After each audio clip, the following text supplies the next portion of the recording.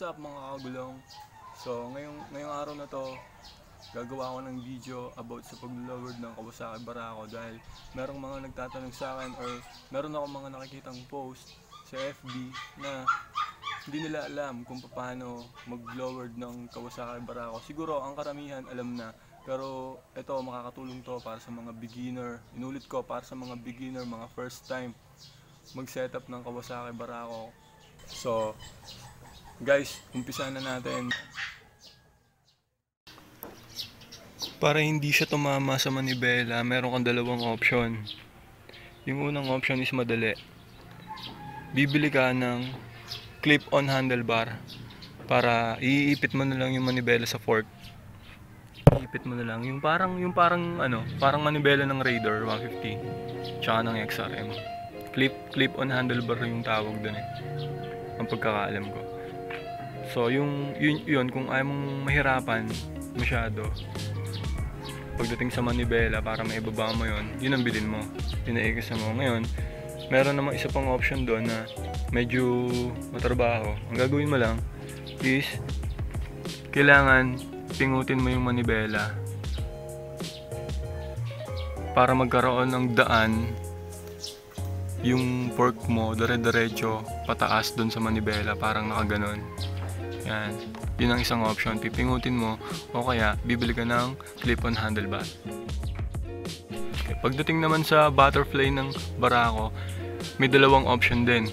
Pwede kang magpalit or pwede mong ipa-machine shop. Mamaya papakita ko yung isang butterfly na pang lowered, tsaka kung bakit mo kailangan ipa-machine shop to kung hindi mo papalitan yung stock na butterfly ng barako. Tatanggalin natin itong panel na to para mailabas natin yung preno,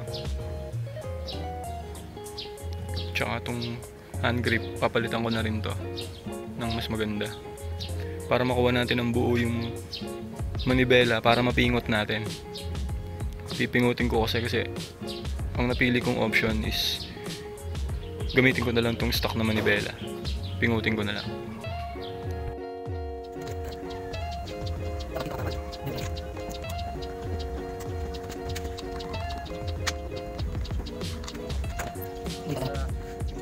Natanggal na natin. So ang gawin nyo, para hindi mo wala yung tornilyo, balik nyo lang.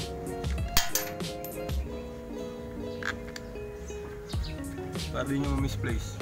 Kasi kalimitan ng problema pag nagkakalas. Nami-misplace yung mga tornilyo. Wala mang kabila.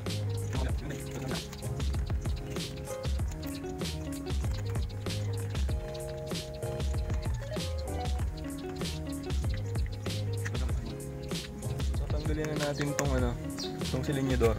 So may kable yan. So gayahin nyo lang. So yun, itong kabila tinanggal ko na. Sobrang higpit. Yan, kita nyo naman may pandikit. So diskarte nyo kung paano nyo tatanggalin. So kung ginawa ko, sinira ko na kasi papalitan ko naman ng bago Pag natanggal na natin yung hand grip, pwede na natin matanggal ngayon itong preno.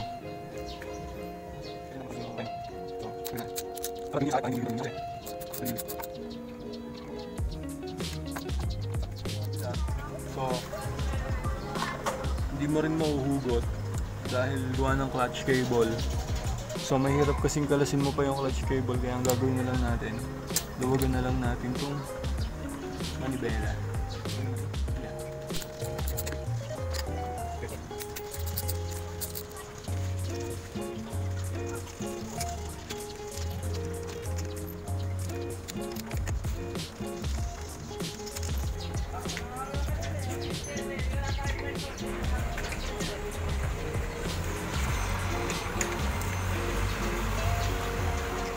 So, tanggal na natin yung manibela.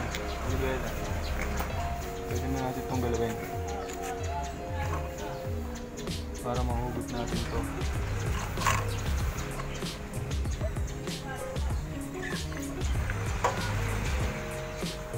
So, ito yung sinasabi kong option. Ito yung sinasabi kong option na kailangan pumingot ka dito kung saan tatapat yung fork. Baka ganyan.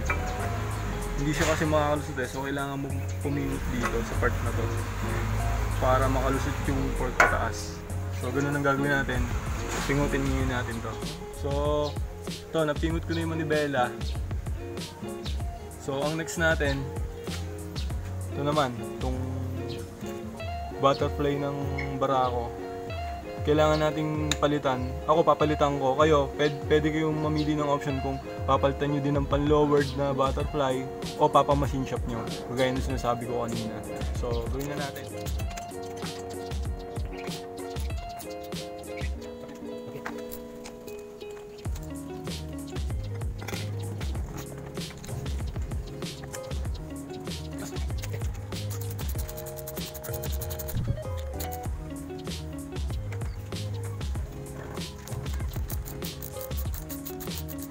So kinalas ko yung headlight. Gawa kasi nung ignition. Meron kasi siyang meron siyang wire kasi sa loob. Nakatuktong dito sa loob ng headlight. So kailangan mo tanggalin 'yon para matanggal mo ng buo yung butterfly kasama yung sasian. Kasi hindi pwedeng bubukod mo yung backlash ng ignition. Kasi sobrang hirap tanggalin yung yung tornilyuhan sa ilalim. Walang space kaya kailangan hugutin mo siya ng buo kasama yung sasian. So ito, hugutin na natin. Tignan natin kung kaya ko. So yung wire kasi kinalas ko na para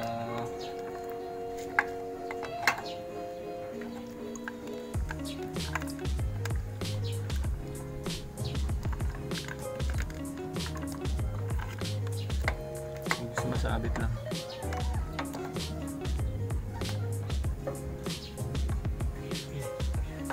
So ito na, yung sinasabi ko, kailangan makalas yun ng isang buo kasi sobrang hirap tanggalin ng tornilyo ng cord. So guys, bali ito yung sinasabi ko sa inyo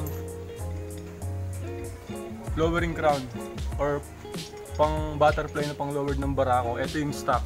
So kung gusto mo na hindi ka bumili nito, siguro mas maganda ang gawin mo na lang, pamachine shop mo na lang itong butas na para hindi sumangga yung fork kasi meron siyang tawag dito, meron siyang sangga sa loob. Kita mo yung sangga sa loob, yung parang kanal doon sumasangga yung fork kaya hindi tumutuloy yung paglusot niyo doon sa butterfly. So kung ayaw mong bumili ng ganito na plug and play na lang, gusto mo makatipid, pamachine shop mo na lang yung stock na butterfly mo. So ang suggest ko, mas maganda siguro bumili ka na lang ng pan-lowered kung single lang naman ang single na motor lang naman ang gagamitin mo. Hindi mo naman lalagyan ng sidecar. So, pwede nang bumili nito. Matibay rin naman to eh. Para yung stock mo hindi mo na galawin. If ever gusto mong ibalik sa stock, hindi mo siya gano'n lang. Mababalik mo pa rin siya, di ba? So, gano'n lang. So, ito yung pan-lowered, ito yung stock. So, yung ignition coil, yung ignition, pwede nating ilagay dito sa kabila. Para ito yung ikakasa natin. Ito yung ikakasa natin dito. Okay? Bigyan na. So ito, tinanggal ko yung ignition dito sa stock na butterfly. So, lalagyan natin dito siya sa pang lowered na butterfly, lowering crown. So, kunin nyo din yung goma kasi yan, kukunin nyo din yan. So, gawin na natin. So, ito dito. Medyo maluwag. Hindi siya kagaya ng stock talaga na so, okay lang naman yun. Kasi may papasok naman na bakal dun eh.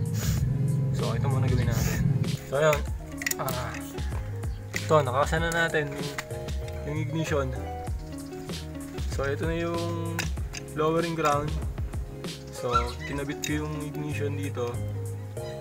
Ito yung stock. So kung hindi nyo naman gagamitin, tabi nyo lang para kung if ever naisipan nyo ibalik, nandyan lang. So ito, kabit na natin dito, ilagay na natin dito, kabit na natin.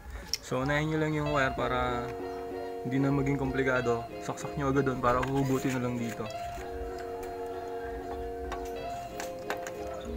Ibutas naman dito. Yan. So bago natin itutok to.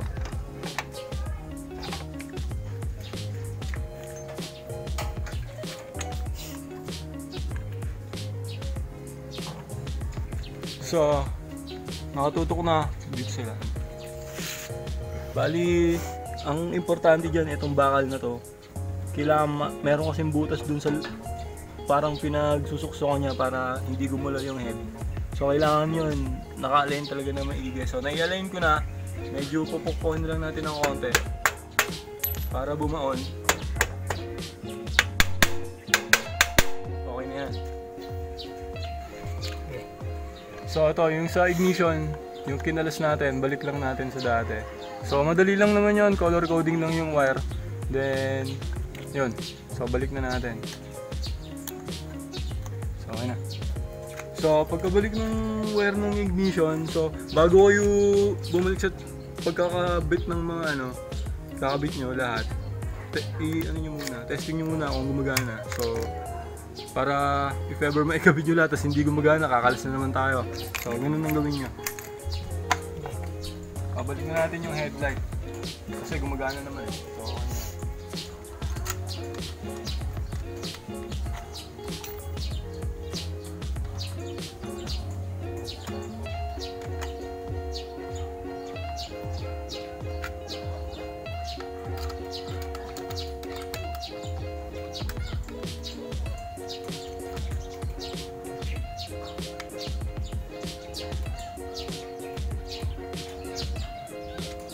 pag sa mga ganito, kahit saktong higpit lang kasi minsan pagka ikakalasin mo ulit, ang hirap tanggalin, baka mabilog yung tornilyo, mas mahirap pakalasin pag mabilog. So, saktong higpit lang. Okay. So, ito yung reason bakit natin kailangan pingutin or magpalit tayo ng clip-on na manibela para sa ganito yan. So, kasi pagka umangat yung fork, itong nasa loob, pag umangat siya, pag sumangga siya dito sa manibela, hindi na siya tutuloy, sasangga na siya, hindi siya bababa. So kaya ang purpose nung kaya ako piningot para magkaroon ng way dire-diretso para maganda yung pagkakababa natin. So sa mga may budget, pwede nyo gawin, or sa mga depende sa taste nyo, pwede kayong bumili ng clip-on, yung sinasabi ko kagaya kanina, clip-on na handlebar, nakagaya nun sa mga Raider, sa mga XRM, yun, pwede yun. So wala ka nang pipingutin. Pero kung nagtitipid ka naman, wala rin namang masama, mag-gain ka pa ng experience, so mas maganda, pingutin nyo na. So ayun, dito naman tayo, kailangan sa T-post na tayo, kailangan luwagan natin yung T-post. Kasi yun ang kumakapit sa fork yung T-post, yun ang nagpapatatag talaga. So kailangan luwagan natin para magalaw na, maiangat natin yung fork, gumalaw siya. So gawin na natin. Sa mga hindi alam or wala pang idea kung paano magluwag tsaka magsikip ng tornilyo, so lagi nyo tatandaan, ang paluwag ng tornilyo is counterclockwise. So ibig sabihin, yung sa orasan, counterclockwise, bali pakaliwa siya. Yun ang pagluwag, pakaliwa, counterclockwise. Ngayon kung sisikpan mo, syempre, opposite, clockwise. So yun, sa mga wala pang idea na beginners pa lang. So yung ganyang luwag, pwede na yan. Ganun din sa kabila.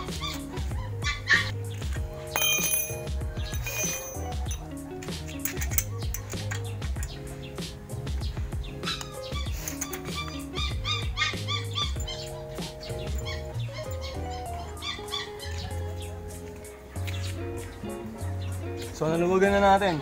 Anytime pwede nang ibaba yan. So bago natin tuloy ang ibaba, or para mai-lower yung unahan, kabit muna natin yung manibela para meron tayong hawakan if ever, di ba, dumusdos, mahawakan agad natin. Pero hindi naman agad dudus-dus yan. Hindi naman ganun ka-dulas yun. Parang ano lang, para lang may hawakan.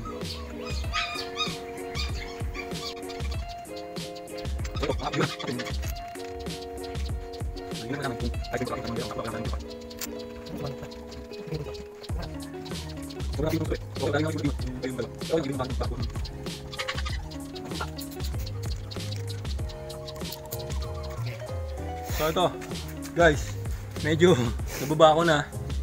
So ayun yung sinasabi ko sa inyo na pag hindi siya pingot, sangga siya, di ba? So hindi mo siya mailo-lowered talaga. Yung iba ginagawa, nagpapalit ng clip-on, tapos ito pinipingot.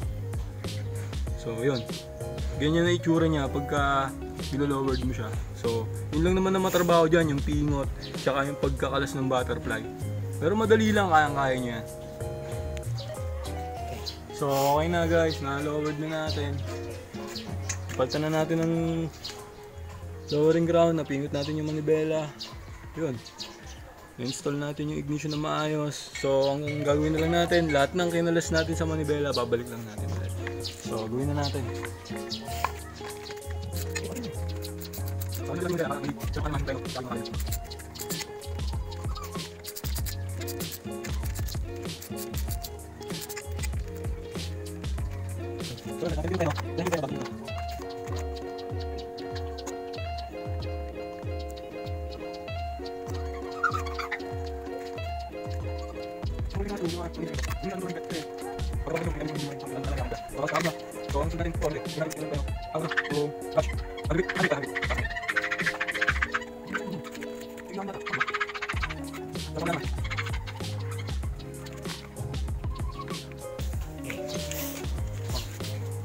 So nakalas ko na yung yung stock na hand grip sa silinyador tsaka dun sa So ito, bumili ako ng pamalit, medyo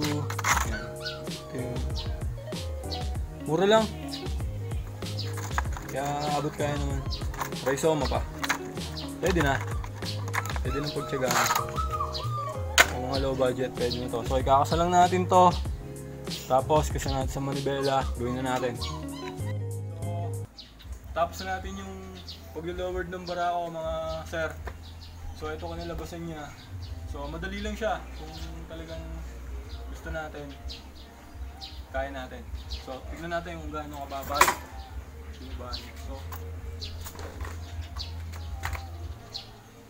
So ayos. Kahit pa paano pumogi na siya. Kasi yung stock medyo ang taas eh. Siguro mga ganyan yung stock eh. Ito medyo bumaba na. So yun. So kung nagustuhan nyo yung video, please subscribe to my channel. Pakilike na lang po yung video. Pakishare din kung okay lang sa inyo. Sana nakatulong yung video sa mga beginner na walang idea kung paano mag-lowered ng barako. So yun, salamat mga sir.